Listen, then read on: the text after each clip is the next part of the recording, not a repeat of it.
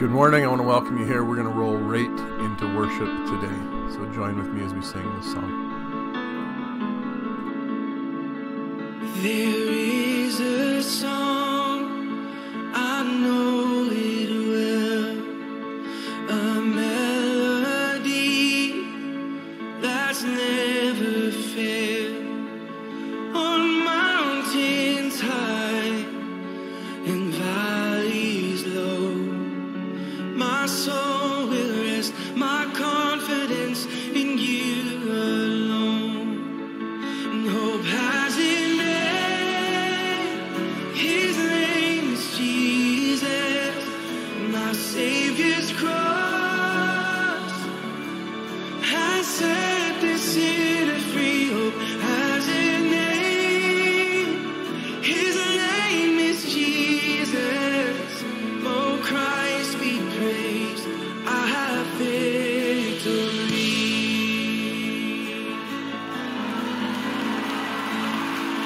There is a light, salvation's flame, Christ undefeated, trampled the grave. Come on! See now the cross be lifted high. The light has come, the light has won. Behold the Christ. Sing it! Hope has a name, his name is Jesus. My Savior's cross has set the sinner free. Hope has a name, his name is Jesus. Oh, Christ be praised, I have victory. We sing, and hope has a name, his name is Jesus. My Savior's cross has set the sinner free. Hope has a name, his name is Jesus. Oh, Christ be praised, I have victory.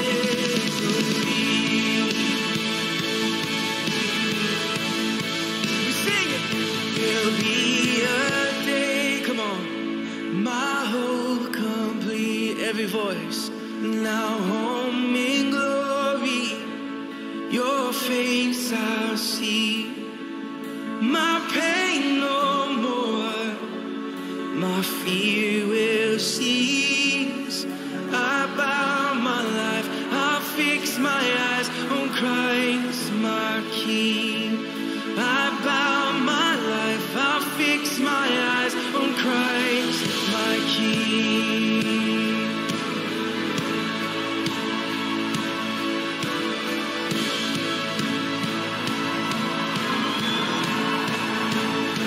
And hope has a name, his name is Jesus.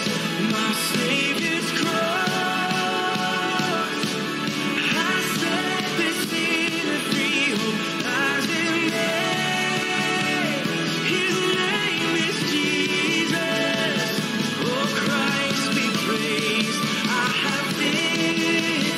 All you got in this place, come on. Hope has a name, his name is Jesus. My Savior's cross has set the sinner free. Hope has a name, his name is Jesus. Oh, Christ be praised, I have victory. Oh, Christ be praised, I have victory.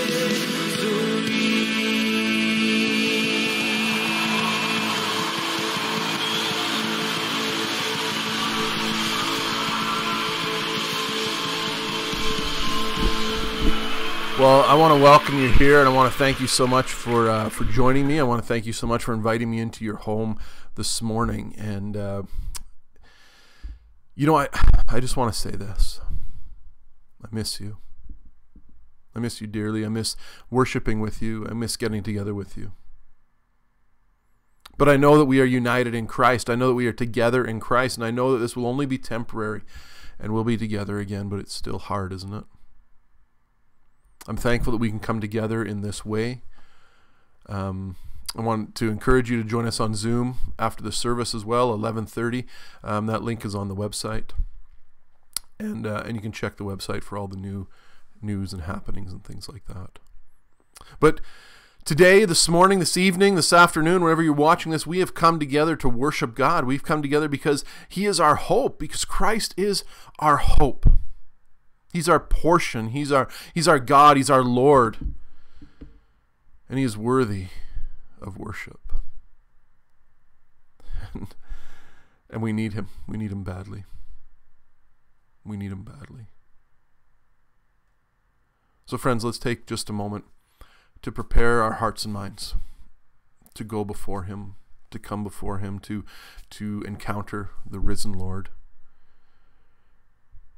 Let's prepare ourselves to worship God.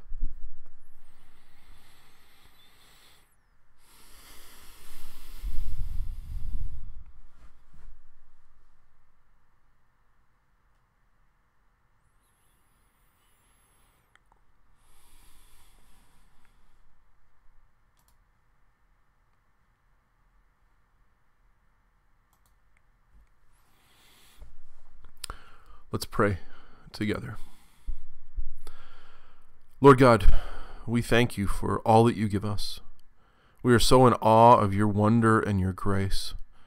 We are in awe of Your mercy towards us. God, I pray that You would soften our hearts, that we might show mercy to others. You would give us eyes to see where others need grace. God, as we look out upon a world with renewed restrictions, with turmoil in our neighbor to the south. And God, we recognize the turmoil in our own hearts, in our own minds. God, I pray that You would bring us peace. Pray that You would calm our hearts and minds. Lord, I ask that You would encounter us in a new way this week. You would come to us in a new way, and we would see You, hear from You in a brand new way through Your word, Lord. And yet, God, we look at all the blessings that You give us. We look at this beautiful place we have to live. We look at the technology that we have to still connect. God, we look and see that regardless of what happens in our lives, that You have us and You hold us. Lord, we pray for those who are struggling with health issues or are still walking through recovery. We pray that recovery would be swift and healing would come. God, we pray for those who are dealing with mental health issues, and we pray that You would bring them peace of mind. Father, we pray for those who are having financial or family problems. And God, more than anything this morning, I just pray for those who are struggling. They're just not right because this world's just not right. And they just can't put their finger on it. God, I pray that You would hold them in Your hands. God, I pray that You would hold me in Your hands. Lord God, give us an eternal vision. Give us eyes to see the eternal, that we might see as You see and love as You love, God. God, give us the opportunity to reach out to our neighbors, to share the good news of the gospel, to share our hope with others. God, give us opportunity to do that. And then give us the courage to step into it when it comes. God, You are so good. You are so, so good to us. We can stand strong and firm because we know that when You're with us, nothing can stand against us. Because we share in Your victory. Not because we are strong, but because You're strong. So Lord, hold on to us now. Be with us as we look into Your word. God, be with all Your children.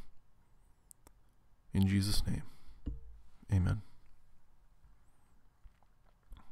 Well, let's continue in song.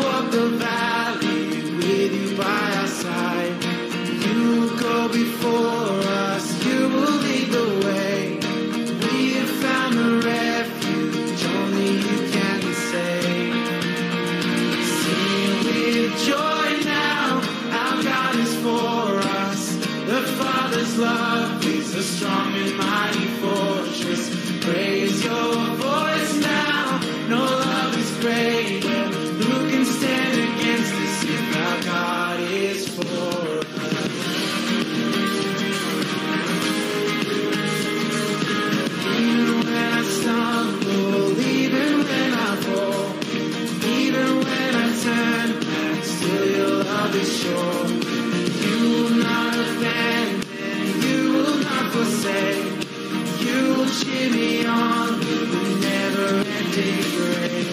Sing with joy now, our God is for us. The Father's love is a strong and mighty fortress. Raise your voice now, no love is greater. Who can stand against us?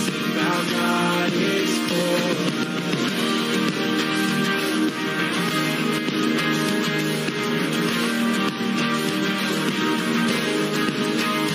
Neither height nor depth can separate us. Hell and death will not defeat us. He who gave his Son to free us holds me in his love.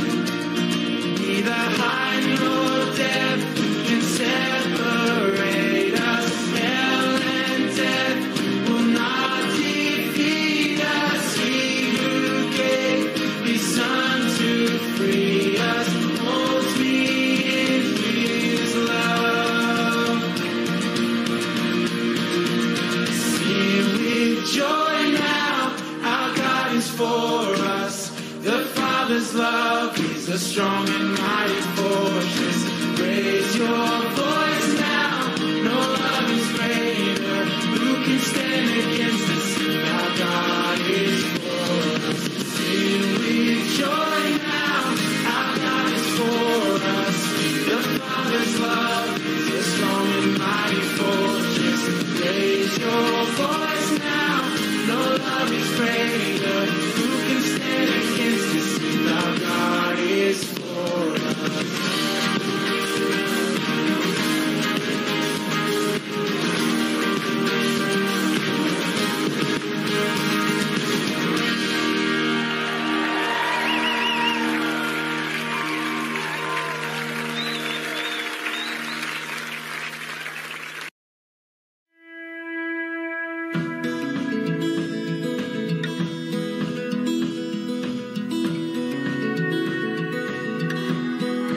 When the sea is calm and all is right, when I feel your favor flood my life, even in the good I'll follow you.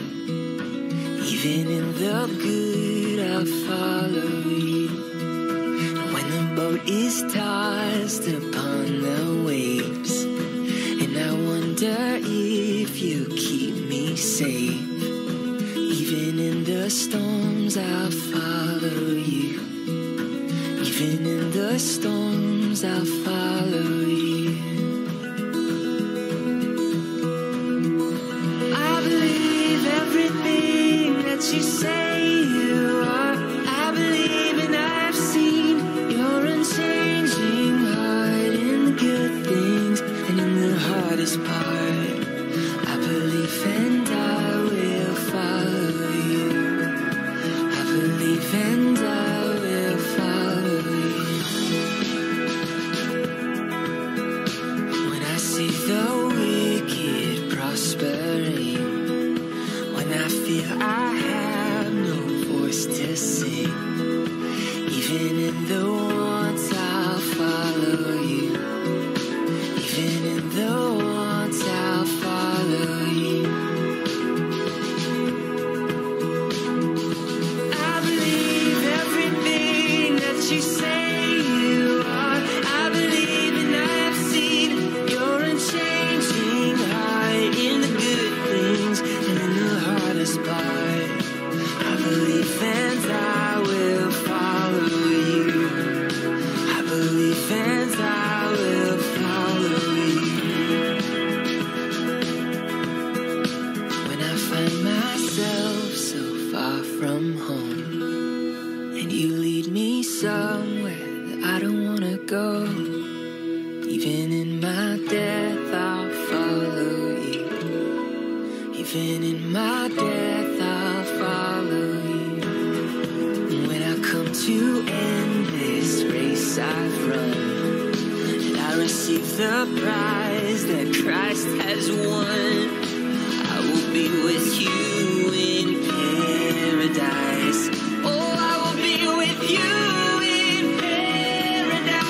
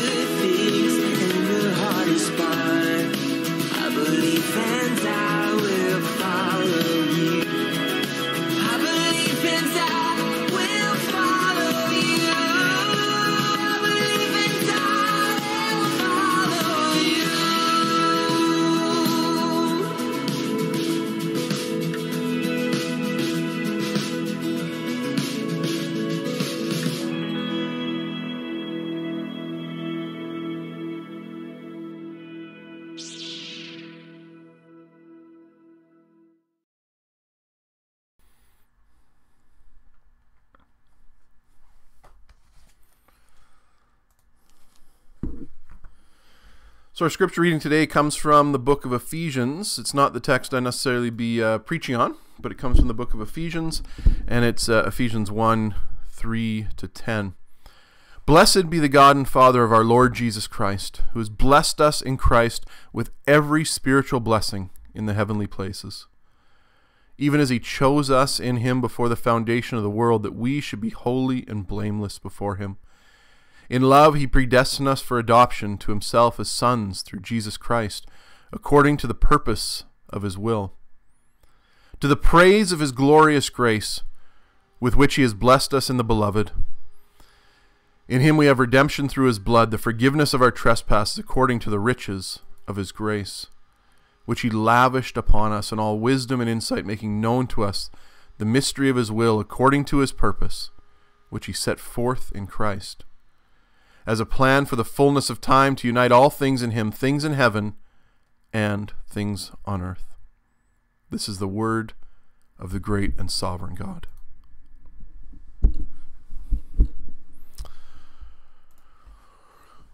Well, where am I here? Here we go. Move that over there. Move me over there. There, that's better.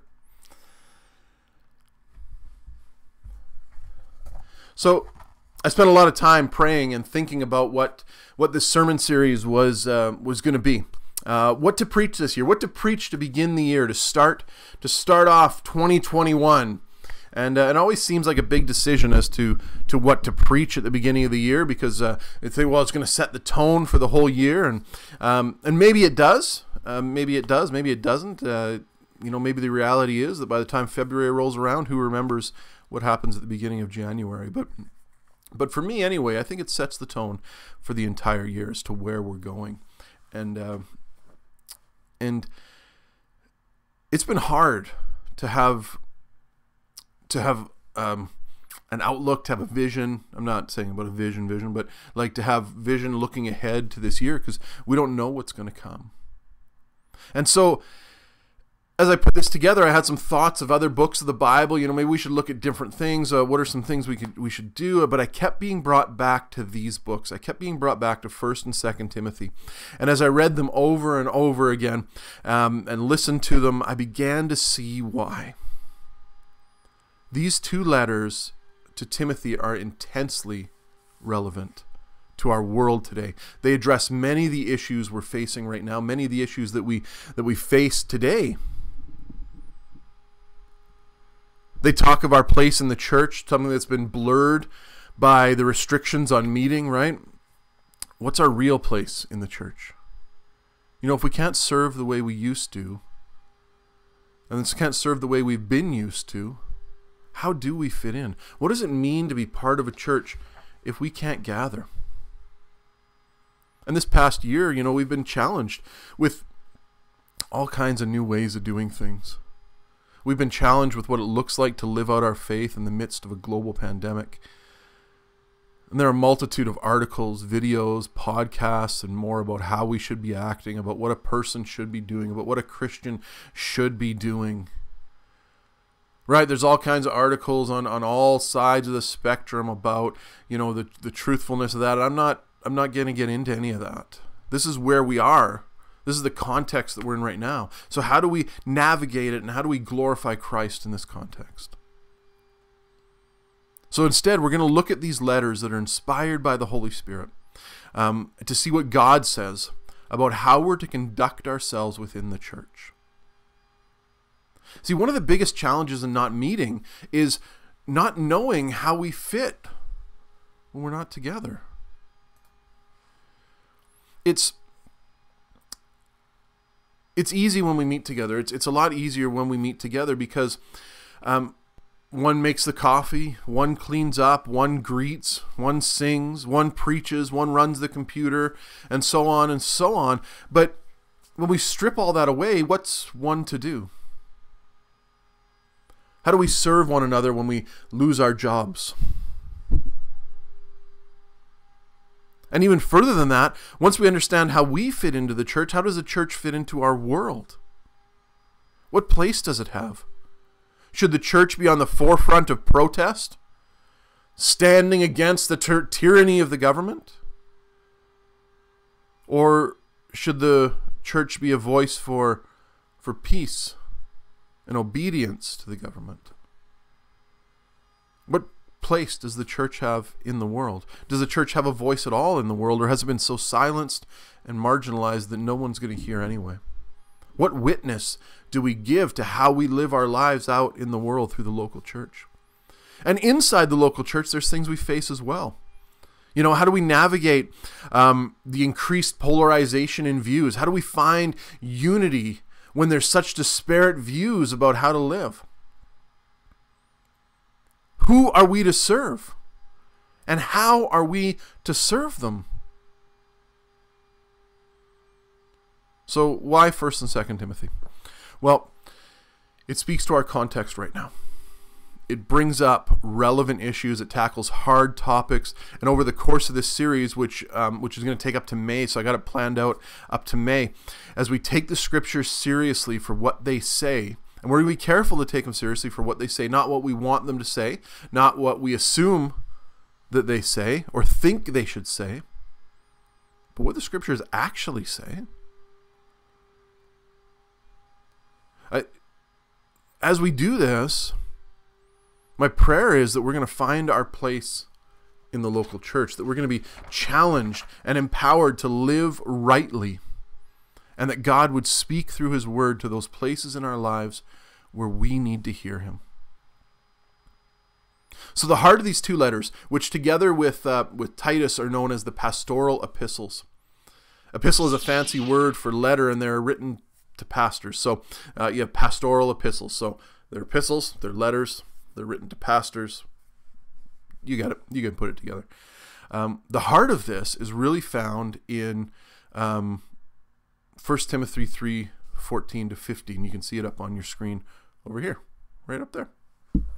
And it says this: "Although I hope to come to you soon, I am writing you these instructions so that if I am delayed, you will know how people ought to conduct themselves in God's household, which is the church of the living God, the pillar and foundation of the truth." And there's a lot in those couple verses to unpack, which we will unpack later in the series. But just for today, I want to draw attention to Paul's purpose, to Paul's heart in writing the letter. And it's really this, that Timothy, and then by extension that we will know how we ought to conduct ourselves in the church of God. How we ought to live in the church of God, because the church of God is the pillar and the foundation of the truth. And so how ought we to conduct ourselves? Now, I hear the wheels turning in your head. I get it. I can hear them turning, even though I'm recording this early. They're so loud I can hear them turning. Oh man, here it comes. Here comes the morality sermons. Here comes the, you need to do this, you need to live by this. Here comes the heavy load of legalism. Here comes the heavy load of the law. You know what? Maybe I'll just tune out right now. Right? He won't know. It's pre-recorded anyway. He's not going to know if I tune out. Maybe I'll just tune out right now. I don't need to hear this. My life is kind of rough. It's kind of hard. I don't need somebody else beating me down for what I should do or what I shouldn't do. Don't do it. Let me encourage you, don't do it. Hang with me. Hang with me, because there's fruit to be found here. Because the truth is, the world we live in isn't a simple world. And navigating it can be hard. We live in a world where there are challenges at every turn, distractions at every second, and alternate truth claims everywhere we look. What should we believe? Who is telling the truth? I mean, the reality, you can watch 4 different newscasts and you can get 4 different stories, about the same event. So who do we trust? Well, we trust the Lord and we look to him. And so as we uncover the words of the Holy Spirit about how we ought to conduct ourselves, what we're going to find is we're going to find a clear path for our lives. And don't you want a clear path for your life? We're going to find straight roads for our feet. And don't you want straight roads for your feet? We're going to find wisdom for decisions. And friends, don't you want wisdom? And often I see such a lack of wisdom in myself, but also in the church. Such a lack of wisdom in choices. And we're going to find surety in those choices. We're going to find assurance in those choices. And so far from being a heavy load, God's word points us to a light life. It points us to a life that's full of joy, that's full of blessings. In fact, so full of blessings that there are too many to count. The great classic hymn, "Great is thy faithfulness," has one line that explains it so well. "Pardon for sin and a peace that endureth. Thine own dear presence to cheer and to guide, strength for today and bright hope for tomorrow. Blessings all mine with 10,000 beside." And so as we embark on this series, I hope we find this reality. Strength for today, bright hope for tomorrow. Blessings all mine with 10,000 beside. And in fact, in the first couple of verses in Timothy, they're exploding with blessing. And so I'm just going to read it. And you know, as I read it, I want you to think about what blessings Paul is talking about here. What blessings is Paul pouring out on Timothy, or is identifying that Timothy has in his life? So we're just going to read it. 1 Timothy 1 and 2. "Paul, an apostle of Christ Jesus, by command of our God and Savior Jesus Christ." By command of our God. Sorry, I'm going to start over. I messed that up. "Paul, an apostle of Christ Jesus, by command of God our Savior, and of Christ Jesus our hope. To Timothy, my true child in the faith, grace, mercy, and peace from God the Father and Christ Jesus our Lord." So this is the introduction to the letter, and it's a pretty common introduction in the ancient world. But there's so many blessings, and honestly, like we read in Ephesians, we have every spiritual blessing that Christ has given us. Every spiritual blessing. No, not every physical one. We know that we don't have every physical blessing in this world. We don't expect every physical blessing in this world.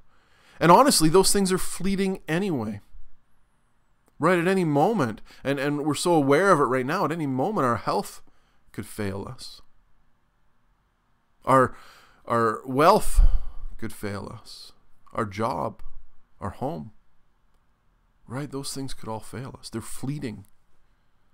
And our hope and our trust is not in them. But we have every spiritual blessing in Christ. Spiritual blessings that will endure. And by my count, in those first couple of verses, I count at least 7. And I'm sure you could find more in there, but I count at least 7 different blessings to Timothy to start this letter. Now, you got to ask the question, why does he do that? Why does he do that in the letter? It's because Timothy needs to hear him. As we go through this letter, we're going to find that Timothy is not this Superman missionary, this Superman pastor, but he's very relatable to us because he's a little bit timid. He's a little bit frail. He's a little bit worried. And so we're going to relate to Timothy quite a bit. And so Timothy's in this place in Ephesus and he's getting battered down. He's getting battered by false teachers. He's getting battered and beat down by people who are trying to grab authority when they shouldn't. He's getting pushed down by his own health issues, by rifts in the church, by spiritual attacks, and by the many burdens of leadership.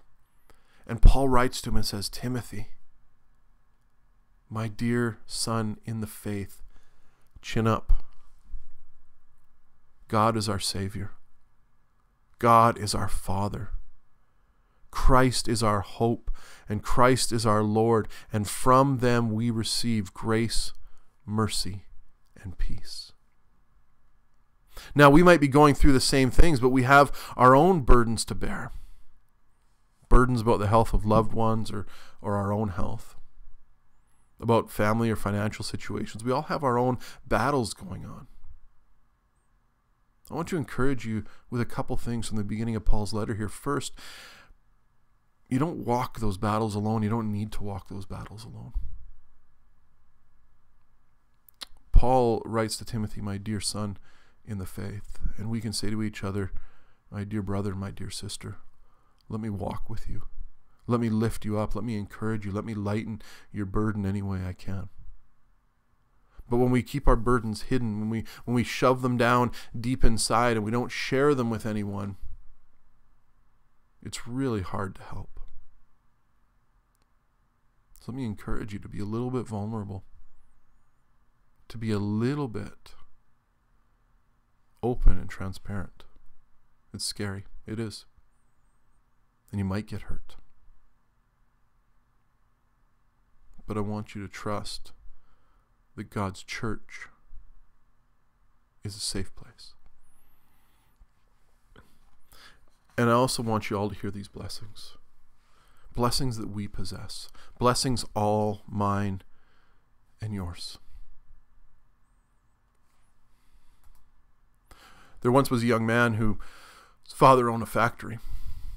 And the young man wanted to make his father proud and take over the factory one day. But all the jobs in the factory were already filled by others he felt were more qualified than him.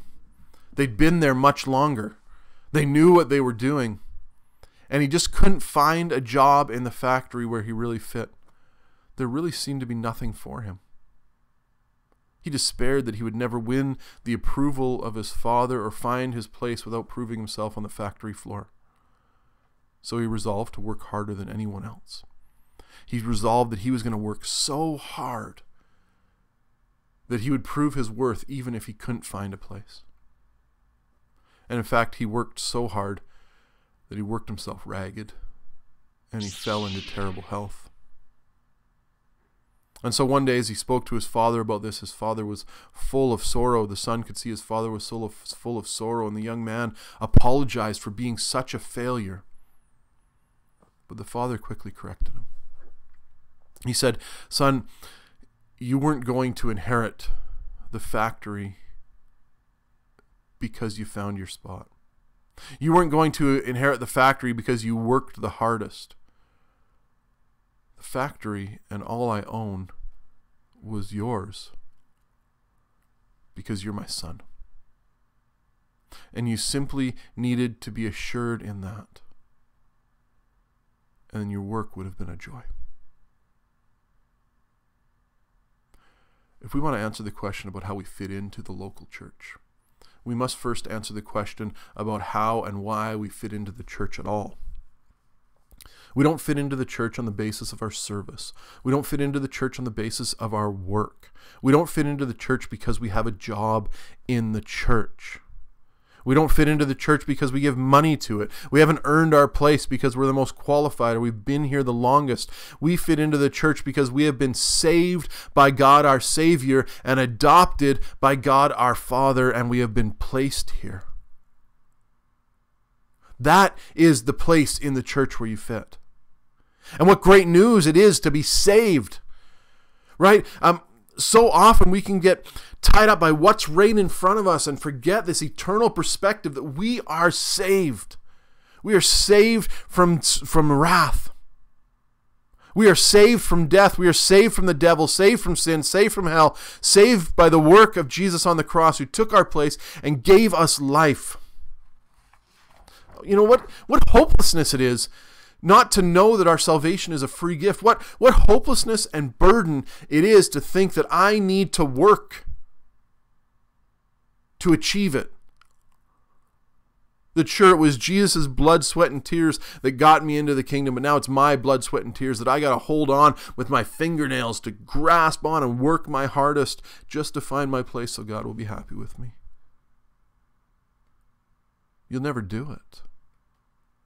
You can't do it. You never will. If you think you're keeping your place in the kingdom by your good works, you're mistaken.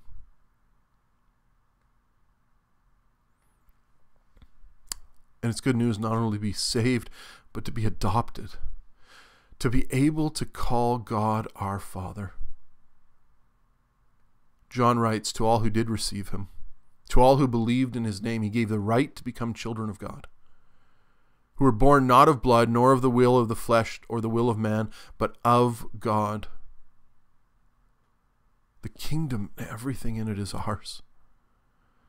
Not because we've worked for it, or because we've served, but on the basis of being his children.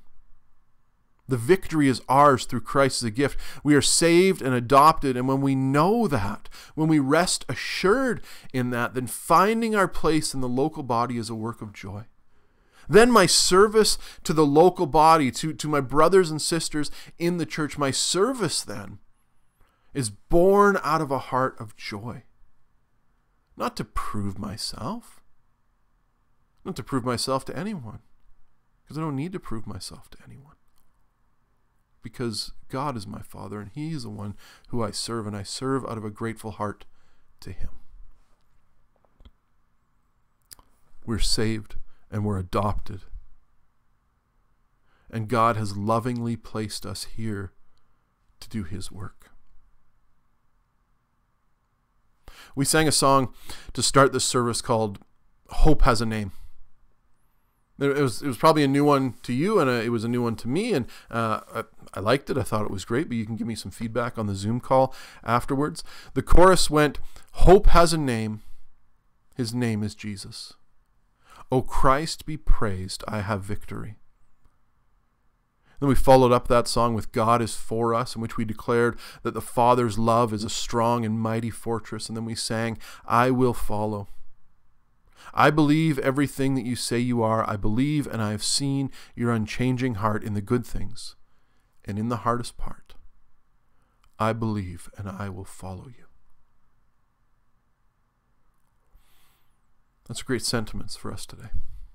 See, our hope in Christ is a personal hope. It's a hope that's grounded in a person. He is our hope. His work, his name, his person, his power, his grace. Our hope is not only in him, but our hope is him. For it's through him that we have victory. It's through him that we stand secure in that strong and mighty fortress of the Father's love. Apart from Christ, we are apart from God. In Christ, we are in God. There's no other way to get there. You can't work hard enough to get there. There is one way, and it is only through surrender.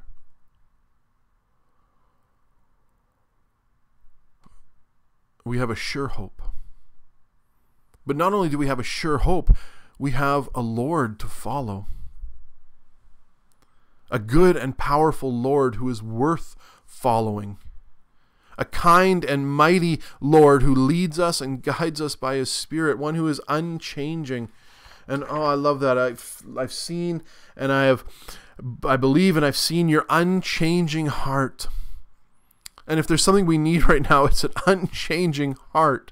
We need a Lord who is the same yesterday, today, and forever, because the world is changing around us, not only day by day and week by week and month by month, but a lot of times second by second.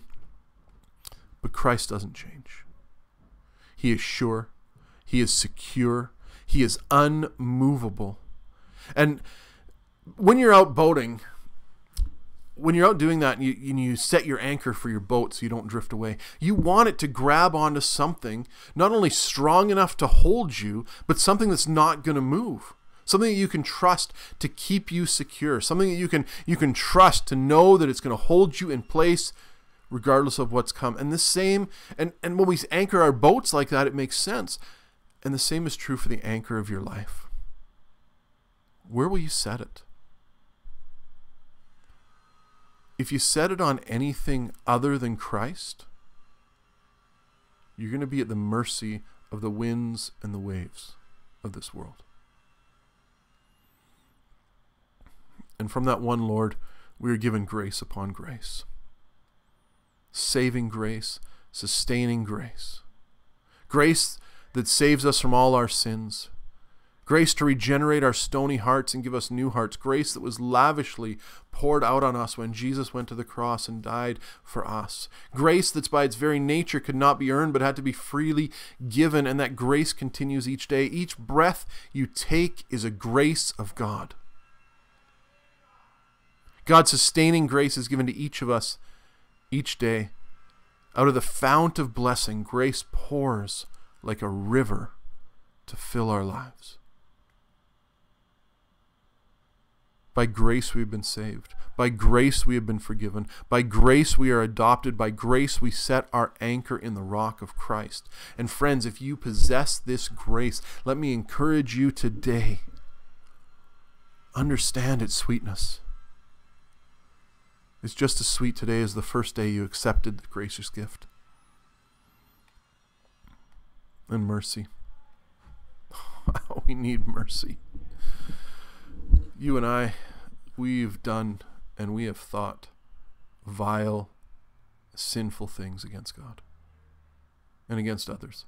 We've broken his laws. We've carried his name in vain. Not one of us has lived a sinful life. And in the very next section of the letter, we're going to see how the law of God drives us to cry out, to fall on our knees and cry out to the Lord for mercy. We need mercy. And God richly provides it. Mercy means we're free from the fear of retribution. It means we're free from the fear of punishment. It means God has looked upon our humble estate. He's seen our sins. He's seen our evil. And he's been merciful to us. One of the oldest prayers in Christianity is called the Jesus Prayer, and it tracks back to about 400. And the prayer goes like this: Jesus, Son of God, have mercy on me, a sinner. The prayer serves as a reminder of our constant need for God's mercy and also of God's constant provision of mercy to us. And finally, the blessing of peace. I was talking to a friend about all that's going on in the world right now this week, and he said to me, and we were just talking about everything that's happening around us, and in some ways, he said this to me. He said, in some ways, watching what's happening now is like watching a movie go on around us, but it can't touch us.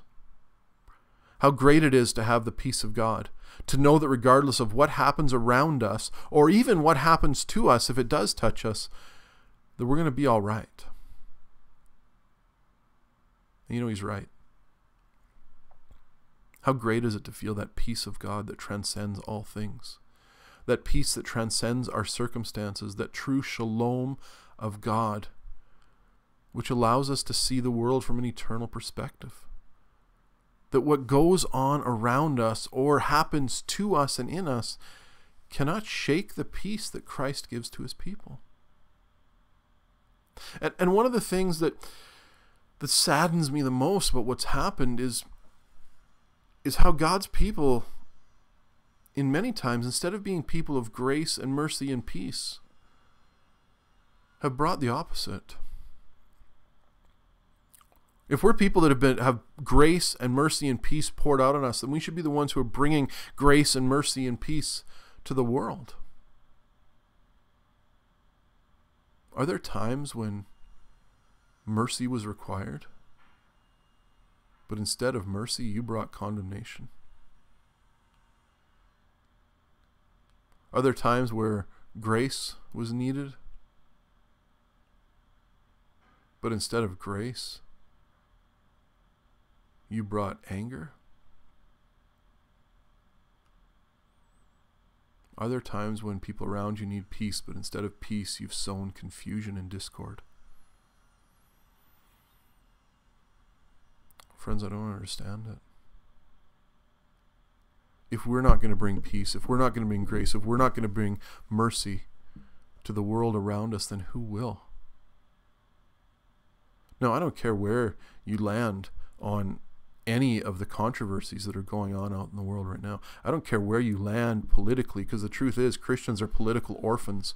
We're not part of any party, and we can't be bought by any party. I don't care where you stand on vaccines. I don't care where you stand on government restrictions.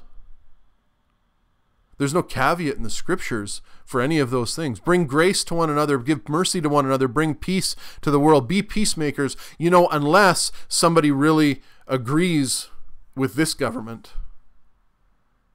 Have mercy on all people, unless they think it's good to do this. I don't see it.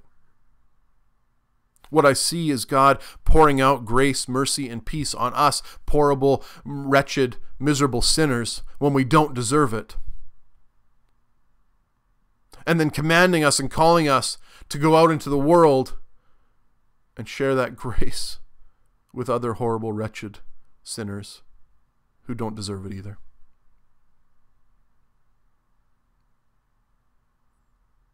If anything in this message is going to set a tone for the year, let it be that. Let us be the ones who experience these blessings. Not just these, but the 10,000 beside, to know that we possess these things in greater and greater measure every day, that if nothing else we know, we have been saved, we have been adopted, we have hope in Jesus our Lord, whom we follow, and we have been given grace, mercy, and peace from above. And so if you're struggling with any of those, this is your homework this week. If you're struggling with any of those, let me encourage you, choose one of those topics and focus on it this week. Pray about it, read passages about it, explore it, listen to podcasts about it, read an article about it, listen to songs on it, really drive it deep into your heart. If it's peace, if you're lacking peace and you need peace, then look at peace. If it's hope, then hope. Maybe you're struggling with self-esteem issues or doubt, then take this week and look at what it means to be a child of God. Maybe you're struggling with addiction or mental health. Take this week and look at what the Bible says about hope. Maybe you're mired deep in sin and you see no way out of it. Look to the Word of God for mercy. And then extend that to somebody else. So where do we fit in the church? Well, first and foremost, we fit right here. Right here with Christ our Lord. At His feet. In the family of God, in the household of God. Our place is secured not because of our work, but because of the work of Jesus. Our place is here. We are the children of the God of creation. You and I fit here. And God has put us in this local body in order to be His hands and feet in this place. And wherever you're watching this, you are put there in order to connect to a local body, in order to be His hands and feet in that place. You're not going to find any perfect church, because there is no perfect church. And if there was a perfect church, it would be imperfect as soon as you joined it. But the imperfections of the church don't stop us from working out the blessings we've given in that local church. So as we carry on in this series, we're going to see how we fit into the specifics of the local church and how you and I can live for Christ in this context. And you might be thinking that I didn't address where the church fits in the world, and you're right, because the reality is this: the church doesn't fit into the world. The church breaks into the world. It breaks into the world offering truth that runs counter to the claims of the world. It breaks into the world as a rebellious force, as a countercultural society that seeks not to bring reform, but rebirth. If you want to rebel in the world today, plug into a local church and faithfully and unashamedly follow and preach Christ. You want to be a rebel in the world today? Do that. So come with me. Come with me on this journey through these two letters. And as you do, I pray and I'm confident that you will see the great faithfulness of God. You will experience all these blessings with 10,000 beside. God bless you. Amen. Let's sing.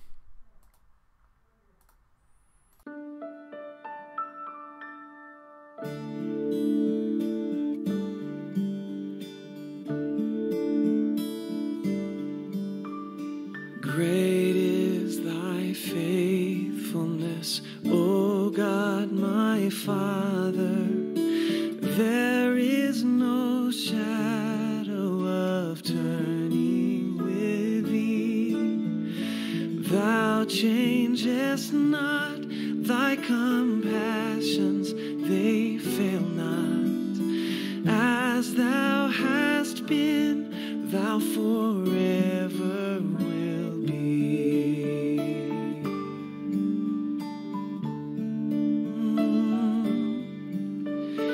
Great is thy faithfulness, great is thy faithfulness. Morning by morning, new mercies I see, and all I have needed, thy hands hath provided. Great is thy faithfulness, Lord, unto me.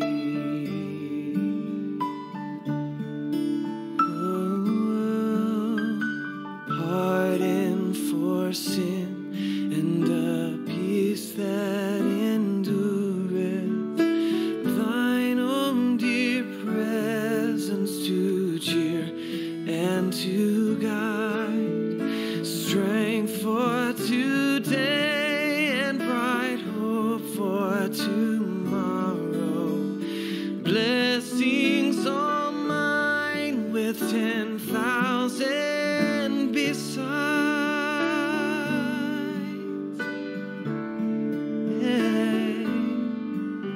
And great is thy faithfulness, great is thy faithfulness, Lord. Every morning new mercies I see, and all I have needed, thy hands hath provided. Great is thy faithfulness, great is thy faithfulness, great is thy faithfulness, Lord, unto me. So faithful to me.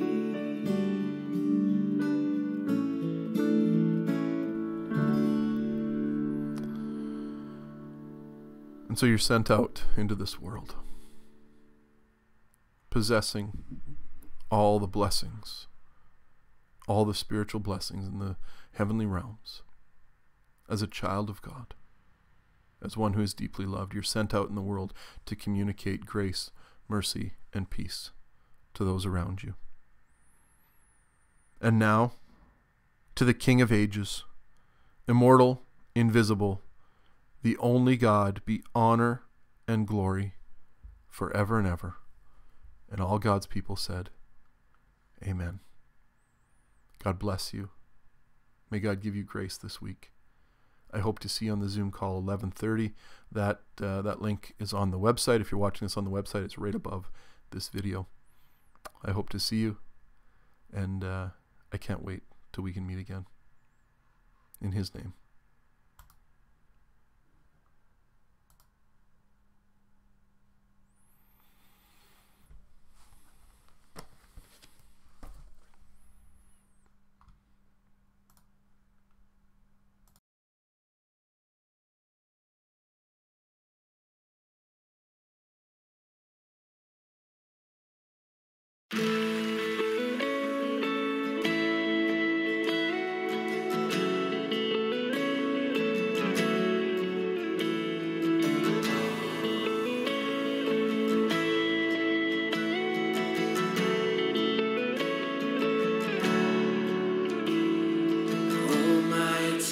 To be sad.